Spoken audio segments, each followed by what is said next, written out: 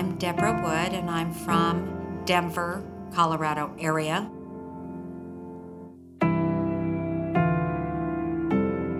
I had talked many times to my husband. He was brought up in a Christian family, but he had never accepted the Lord into his heart. He wasn't sure how he could be loved when he had done so many things wrong in his youth before we got married.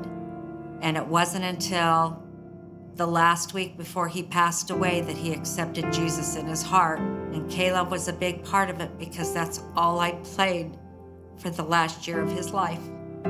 For me, it was Chris Tomlin, Jesus Loves Me. And to this day, that song plays, and I can sit and just cry.